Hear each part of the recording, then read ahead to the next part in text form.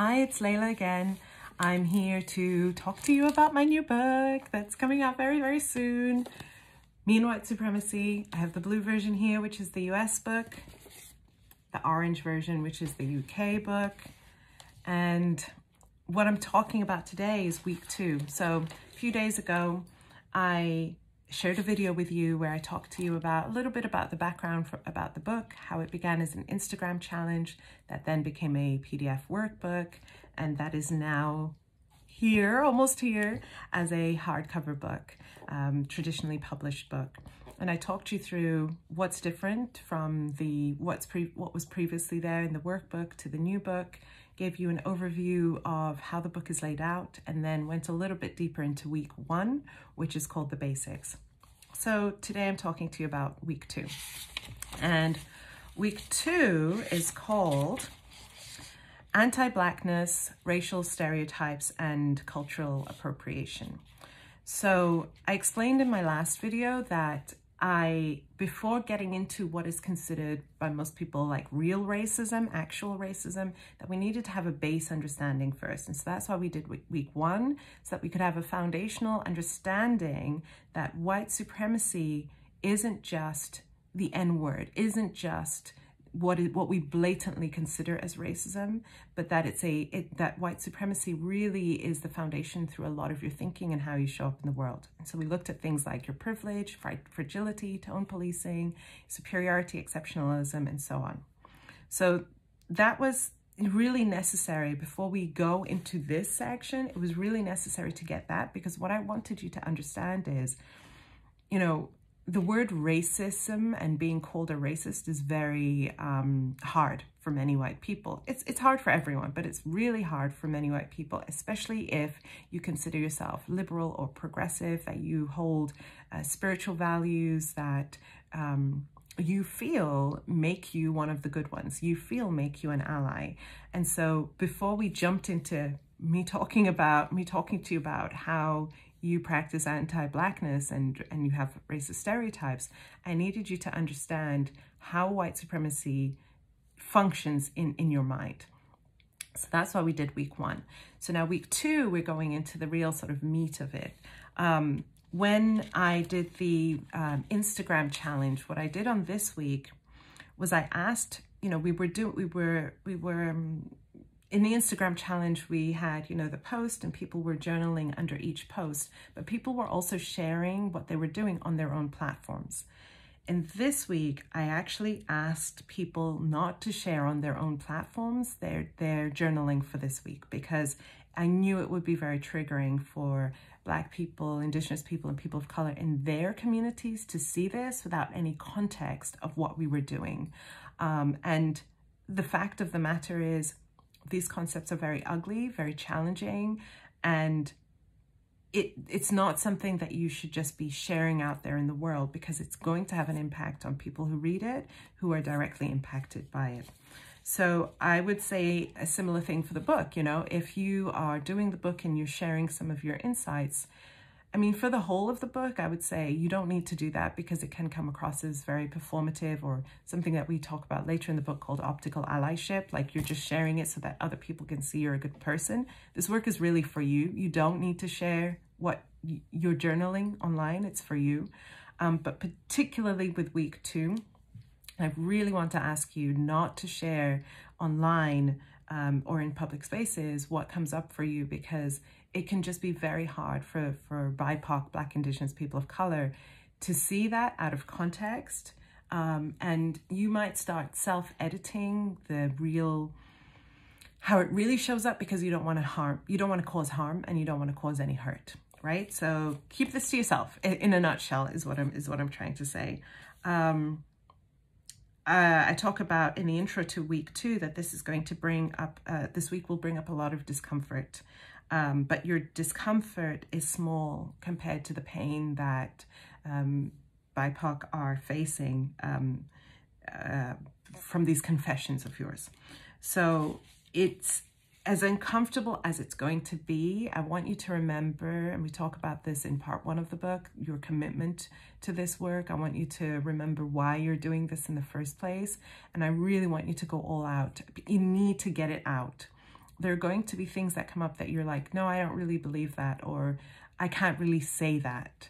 Because if anyone were to ever read what I wrote down about what I really think or what I really feel, they would just think I was such a terrible person. And this theme that I talk about throughout the work is your desire to be seen as good prevents you from actually doing good because you're not willing to tell the truth. So I'm inviting you to really tell the truth, especially this week. Tell the truth so that you can get it out and then you can work on it. But if you don't tell the truth, you stay at this shallow level and you're just going through the motions. You're doing the performance of the work. You're doing the performance of anti-racism, but you're not really practicing anti-racism. So in week 2, we cover color blindness, anti-blackness. Now, anti-blackness is actually divided into 3 days, and I'll talk a little bit about why that is. So you have anti-blackness against Black women, anti-blackness against Black men, and anti-blackness against Black children. 3 whole days looking at how you relate to and how you feel about Black people. I'll talk about why that is in a moment. The other days are racist stereotypes and cultural appropriation. And then the 7th day of this week, so day 14, is your week 2 review. So why have I done 3 days on Black people specifically? Oof. Anti-Blackness is something that is global. It's found all over the world. And not only do Black people face anti-Blackness from white people, they also face it from other people of color who are not Black. And I know that there are people who are doing this work who are not just white. It's the reason why when I talk about who this work is for, I say it's for people who have white privilege. I actually don't say it's for white people. I say it's for people who have white privilege, because what that means is it's for white people and it's for anyone who may not strictly be white or 100% white, but as they pass through the world, as they walk through the world, people will either perceive them as white, or just through that proximity to whiteness, they're given white privileges, right? So that's who this work is for. And so I know that there are people who are not white or who are mixed race, biracial, or very light-skinned people of color who are doing this work. And they also participate in anti-Blackness. Even, you know, myself and ourselves as Black people, we also participate in anti-Blackness because it's the lie that we've been fed, which is that Black people are the most inferior people on this planet. And so I wanted to look at each day in turn, each sector of people in turn. Something that I talk about, let's make sure I find where this is. When I talk about anti-Blackness, I also say, though I use the words Black women and Black men for days 9 and 10, and Black boys and Black girls for day 11, I invite you to also go beyond the gender binary and reflect on your anti-Blackness towards Black people who are transgender, non-binary, and gender non-conforming. Black people who identify as LGBTQIA+ and gender non-conforming undoubtedly face even more racial abuse, discrimination, and harm than Black people who identify as cisgender and heterosexual, so people such as myself. So I wanted to make that really clear. Even though I say Black women, Black men, Black children, I also really want you to explore what it looks like for people who don't fit in the gender binary.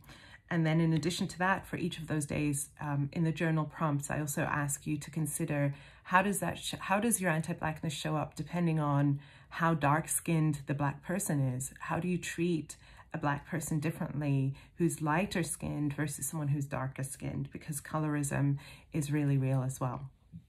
So this week is challenging, but I know that having done week 1, that you're sort of getting into the rhythm. You know how each day works. You know what's coming up each day in terms of the format, and you've gotten into the rhythm of that ability to be able to self-reflect. So once you begin day 8, you in color blindness, which is the day that I'm going to do the reading from today, I know that you're much better placed to have this conversation in a more real way. But again, I really just want to press on this. Please, please just be honest, dig deep. The deeper you go, the deeper this work takes you, the better that you can show up in the practice of anti-racism. So though it may be ugly and uncomfortable, that is actually the sludge that you have to walk through in order to get into the practice of anti-racism. Okay, so today I'm going to be doing a quick reading. As I mentioned in my last video, the book is also available as an audiobook, and I am the one reading the audiobook, but I want to give you a little taster. So today we're looking at You and Color Blindness, and I'm reading an excerpt from the section on what is color blindness. So I'm not reading the entire section because it's quite a number of pages, but sort of just the last part of it. I wanted to read this part because I quote from an author who has an incredible book that really helped me as I was writing this book. I've also included the book in the resources section in the back. I wanted to include this quote from him because I felt it was so good, so good.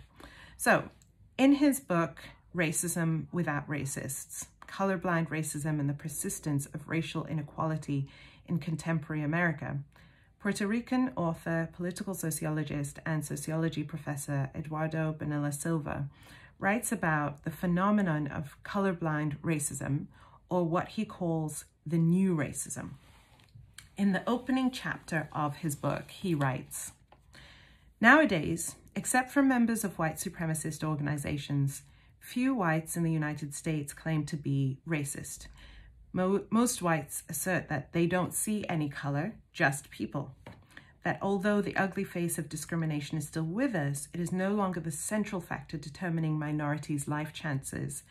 And finally, that, like Dr. Martin Luther King Jr., they aspire to live in a society where people are judged by the content of their character and not by the color of their skin." End quote. Sounds like an admirable outlook to have, doesn't it? The problem is the philosophy of colorblindness does not sufficiently answer the question of why, if there are no racists, racism continues to exist. If white people do not see color, why do BIPOC, Black, Indigenous people of color, continue to experience oppression? According to the proponents of colorblindness, that is not white people's fault. Bonilla Silva goes on to explain, more poignantly, most whites insist that minorities, especially Blacks, are the ones responsible for whatever race problem we have in this country. They publicly denounce Blacks for playing the race card, for demanding the maintenance of unnecessary and divisive race-based programs such as affirmative action, and for crying racism whenever they are criticized by whites. Most whites believe that if Blacks and other minorities would just stop thinking about the past, work hard, and complain less, particularly about racial discrimination, then Americans of all hues could all get along. End quote. When it comes to racial colorblindness, what begins as a seemingly noble purpose, eradicating racism by going beyond the idea of race, quickly reveals itself as a magic trick designed to absolve people with white privilege from having to own their complicity in upholding white supremacy. Today, notice how colorblindness shifts the burden of addressing the consequences of racism onto BIPOC by asking them to stop talking about racism and just work harder and be more like white people. Colorblindness is a particularly insidious way of people with white privilege to pretend that their privilege is fictitious. So that's week 2 of Me and White Supremacy. I want to encourage you to pre-order the book and share with others. Ask them to pre-order too. You can do so at meandwhitesupremacybook.com. The link is in my bio. Thank you so much, and I'll be with you in a couple more days' time to talk to you about week 3. Thanks.